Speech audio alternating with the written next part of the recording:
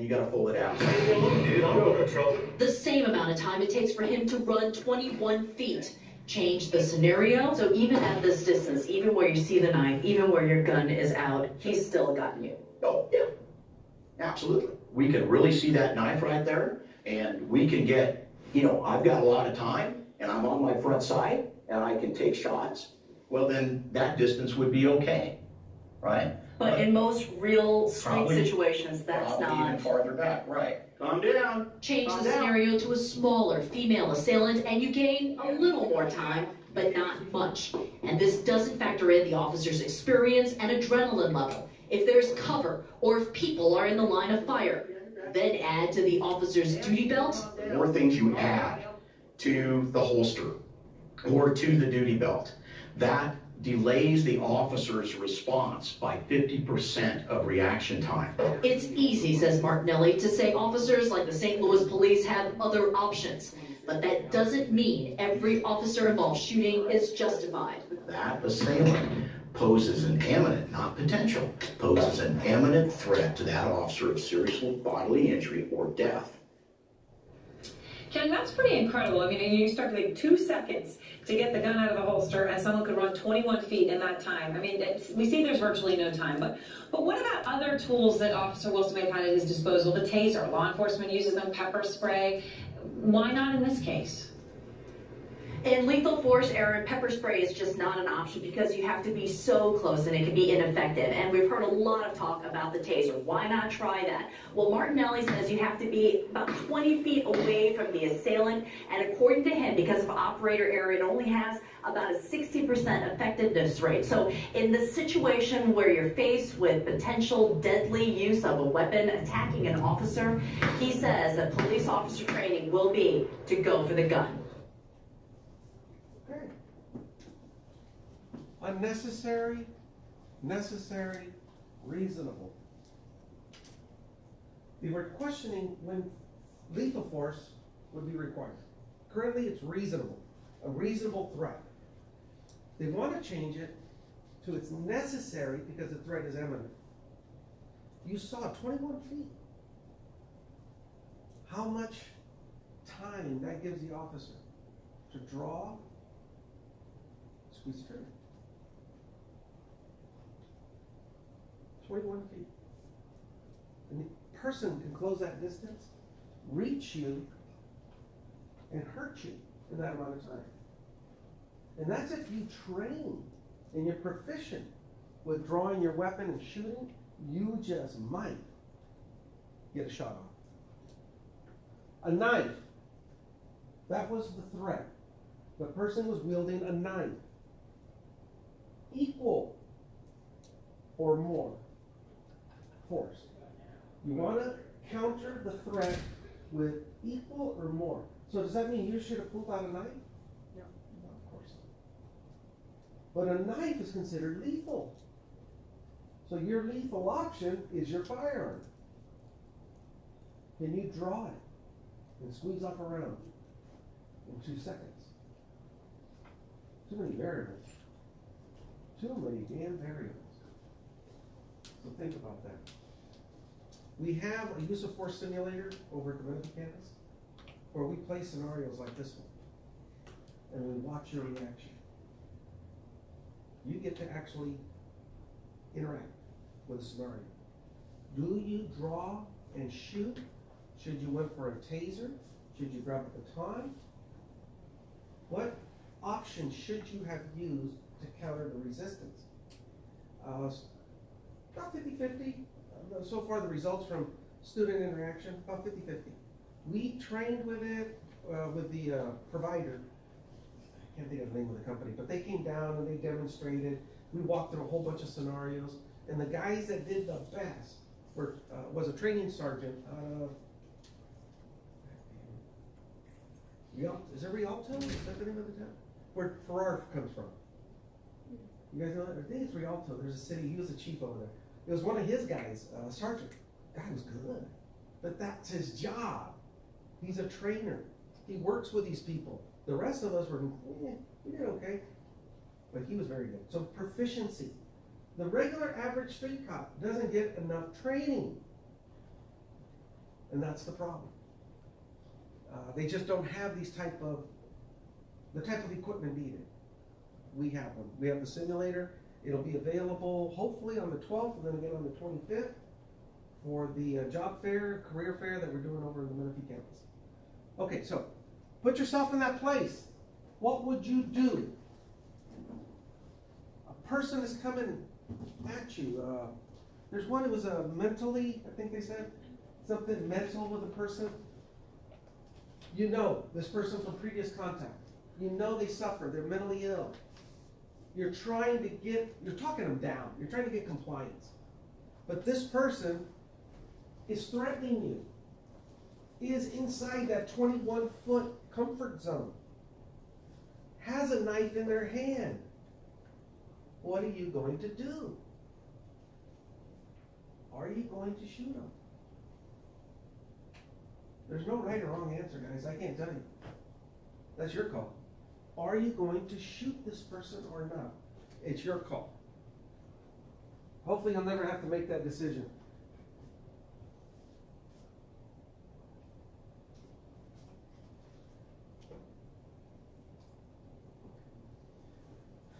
I talked earlier about the required amount of force to meet and overcome.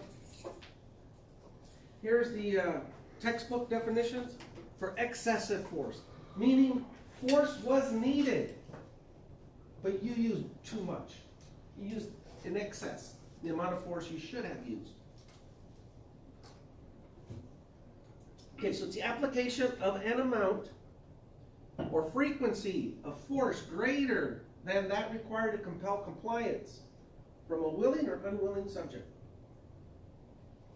Excessive force was commonly referred to police brutality.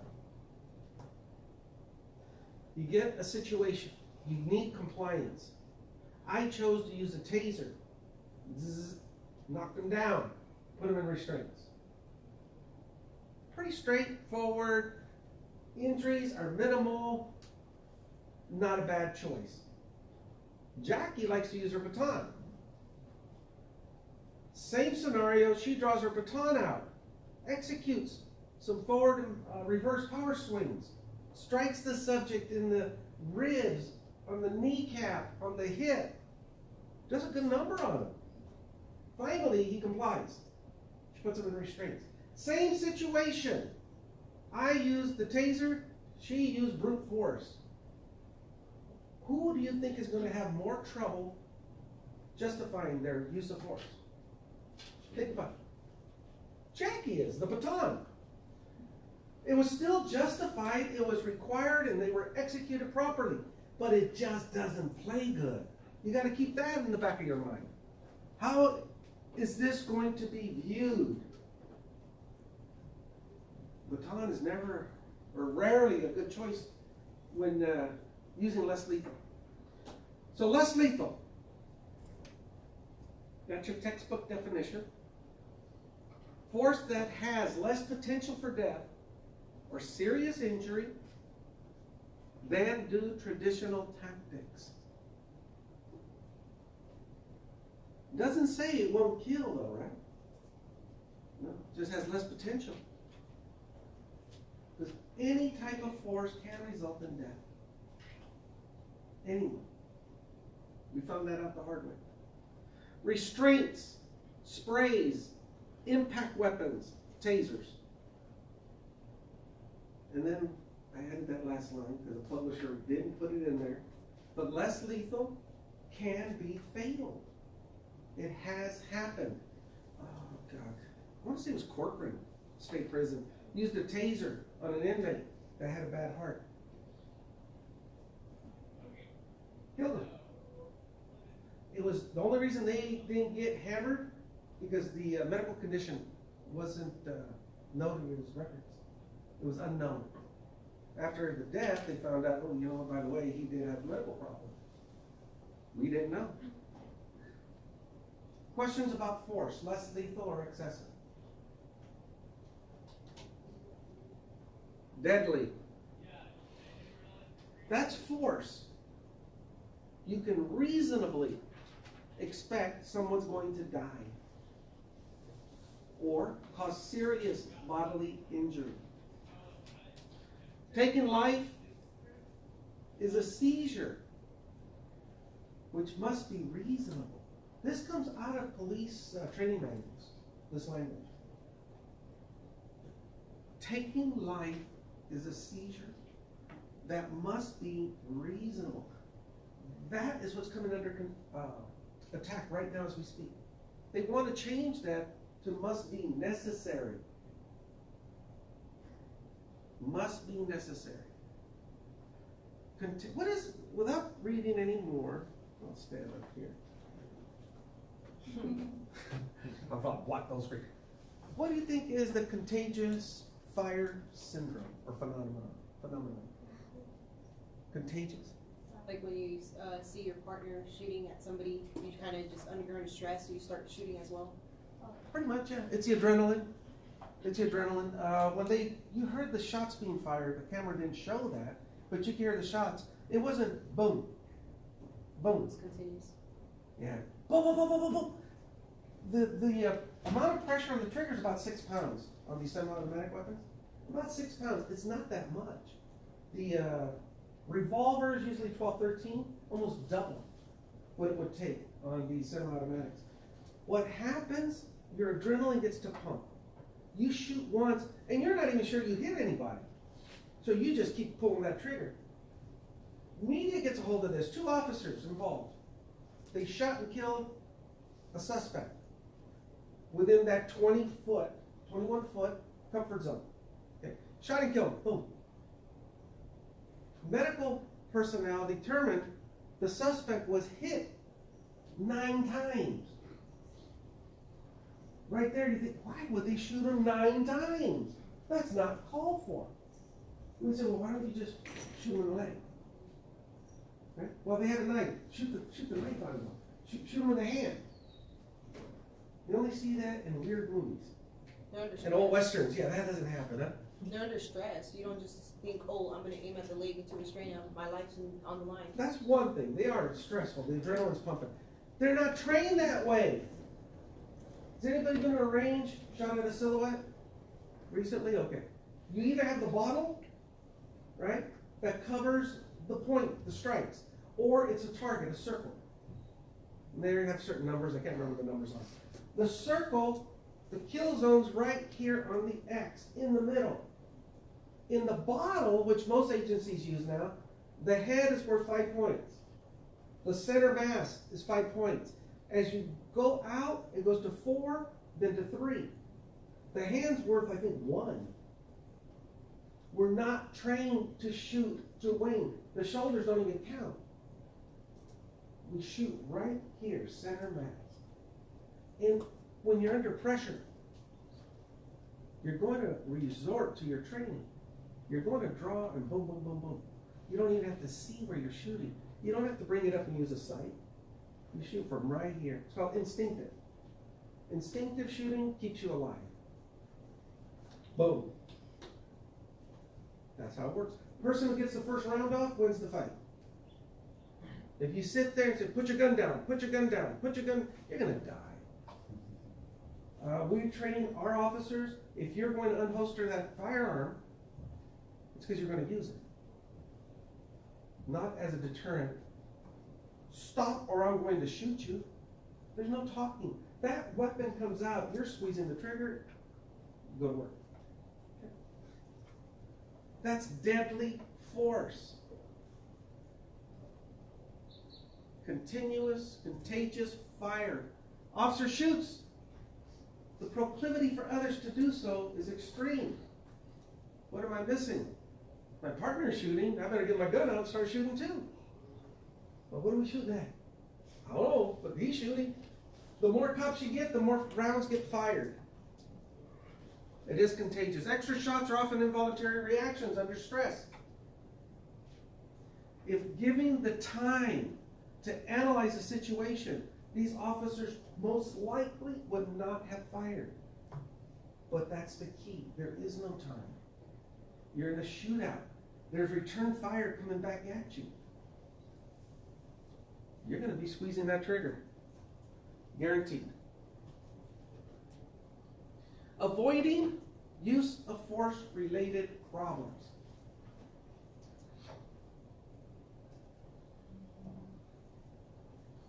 There's a process they use to hire law enforcement, and they screen and screen and screen. They're looking now not only at your truthfulness, but also your emotional state. During the background investigation, they want to know you can make good, rational decisions under pressure. You don't overreact. You react properly. Officers' rights in use of force lawsuits, called Garrity.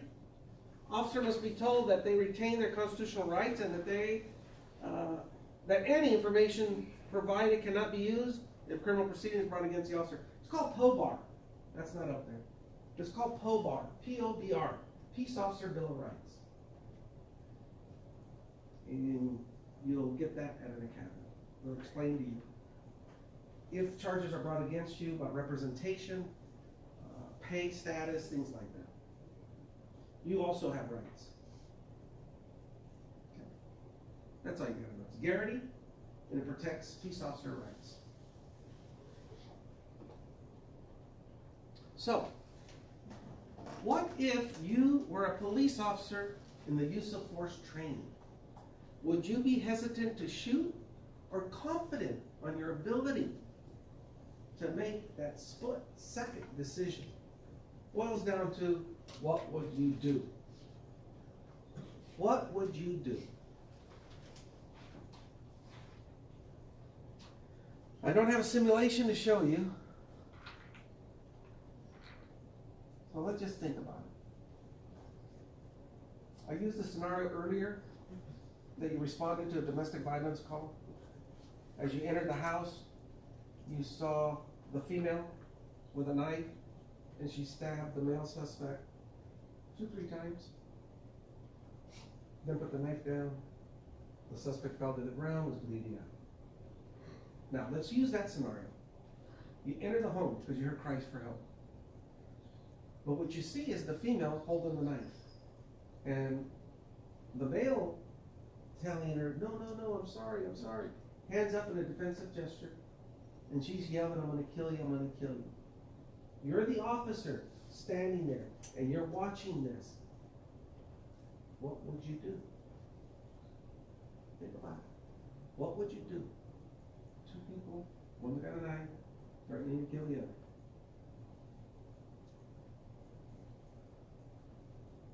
What would you do? If I was far enough from the girl, I would probably try to tase her or talk to her first. I'm from here.